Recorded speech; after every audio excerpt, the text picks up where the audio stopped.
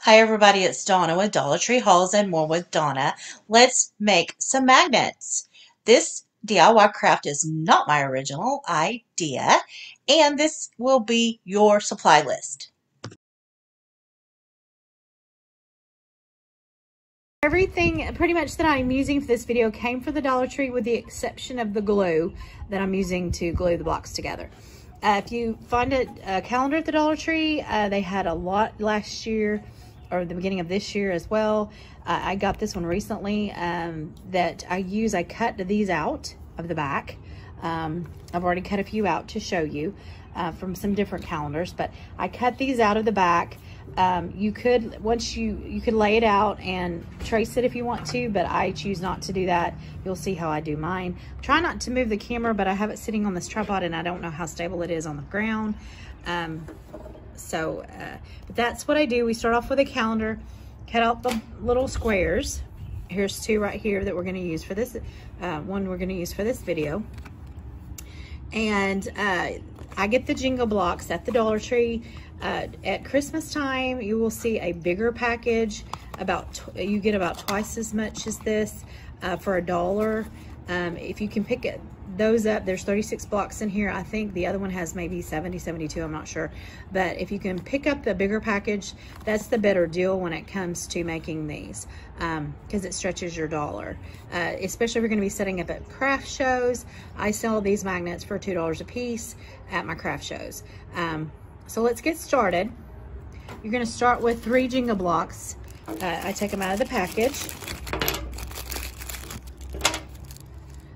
You can use E6000 glue. I'm using this Art Skills Crafter's Closet permanent adhesive that I bought, I believe at Dollar Tree or Dollar General or Family Dollar. I usually use E6000, but I couldn't find it there and didn't want to go into Hobby Lobby. So, and this, if I just twist this one time, it doesn't glue together. And it works better for me in that respect, but the E6000 lid is really hard for me to get off after I've used it. So, and I haven't had any problems with this, but it's thinner glue and a lot goes a long way. Glue the sides of 2 of the blocks.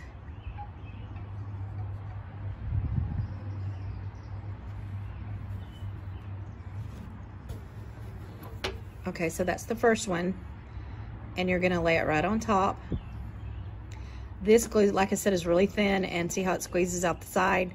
So I'm not really a big fan of that. I usually have to wipe it off, that excess, because it's kind of, like I said, a lot goes a long way and you just don't need a whole lot of it. Anyway, from the angle that I'm at, I'm having a hard time seeing exactly what I'm doing. So anyway, you place them on top of each other like that. And then I try to make sure I line them up really good before I lay them on the surface where they're going to dry. Okay, as I stated, you will let them dry overnight on a surface where you can pull them up without sticking. Metal, plastic, something hard where they won't stick to the table. I mean, mine will stick, but I can pull them up without breaking the wood. But I try to leave them on a flat surface so they can dry. When you're finished, they're going to look like this. And then I will take I already took the time to cut these out so y'all would not have to see me cutting them out. I will place this on the back and kind of eye it where I think that it's going to be in the middle. And as you can see, there's some extra, and I just trim it off once I've glued it on there with the Mod Podge. So you're going to take your Mod Podge and I give it a really good coat all over the magnet.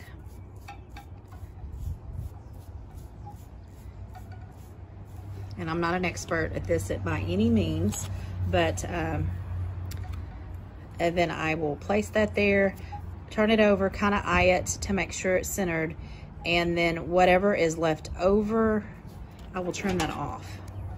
Usually I use the pink or peach colored scissors at the Dollar Tree that are detail scissors, the little detail scissors. I really like those for this for trimming this.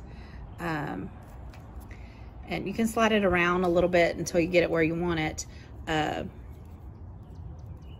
then I will just trim the edges.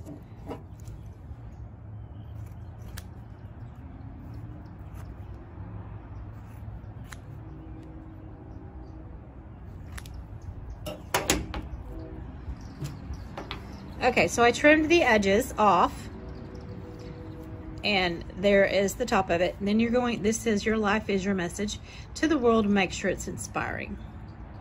I'm going to put another layer of Mod Podge over this to make sure that it's going to stick down really well. And I usually try to just go ahead and touch the sides up a little bit so that the edges are getting a little bit of that Mod Podge too, so that it doesn't rise back up. This is not the best brush, but this is the only one. Like I said, a lot of my crafting supplies are at Dina's, and I had enough to do magnets, and that's pretty much it because I told her I needed to make some. I'm making them for gifts for my doctor's offices. So there you go. I left that dry overnight again. So the first night I glue the 3 blocks together like this, let it sit overnight to dry. The second night I will Mod Podge the image on it and Mod Podge the top, sit it and let it dry, because I usually make several, you know, like a dozen at a time. So I'm, you know, Mod Podging, sitting it to dry, Mod Podging it, sitting it to dry. So I will let them dry overnight. And when they are dry, they will look like this. And then you will glue your magnet to the back of it. And I use the same adhesive to glue the back.